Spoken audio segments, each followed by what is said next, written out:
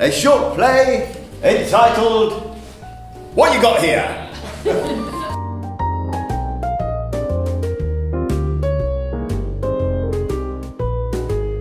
We're meeting tonight to celebrate the genius of Tadeusz Rozewicz. We're celebrating the centenary of his birth, and I felt very strongly that we have to do something in England to commemorate that event.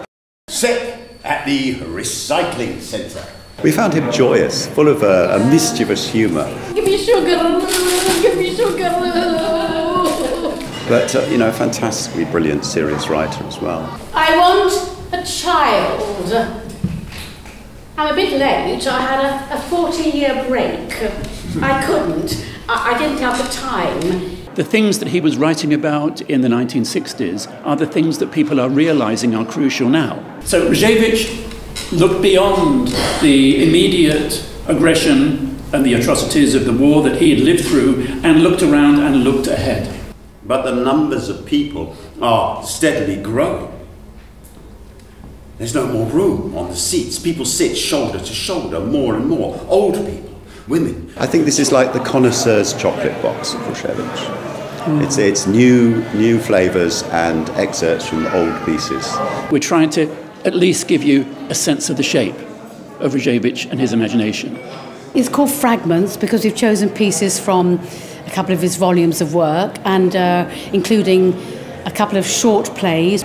And then the second half really taken from a work called Mother Departs, which is probably the most personal and in a way most moving and difficult piece of work.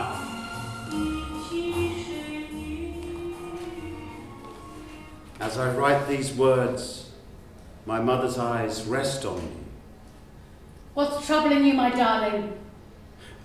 You know, Mummy, I can only tell it to you in my old age, and I can tell you now because I'm already older than you. Back in 1990, I met him at a conference at Warwick University. We got introduced, and after a couple of days, Różewicz actually asked me and my current husband, Tony Howard, whether we would actually start translating some of his work. British people don't like to respond to foreign work, full stop. That's a basic problem that anyone who works with translation in this country always confronts.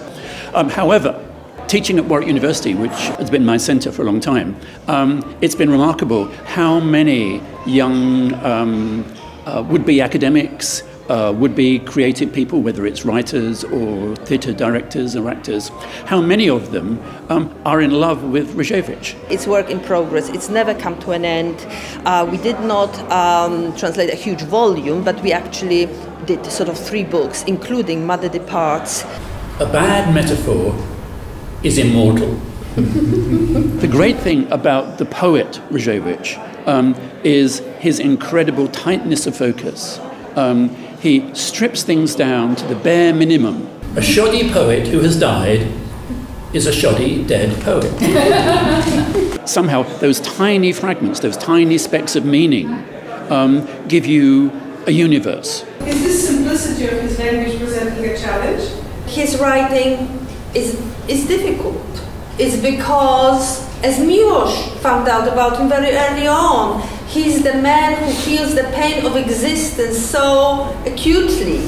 In the 1990s, when I directed the British premieres of 2 of his plays, I grew to appreciate his greatness as a dramatist of our times, an insightful critic of the dangers lurking in society. Fantastically emotional without being sentimental. No. Just some great writing for actors to perform. Universal, absolutely universal.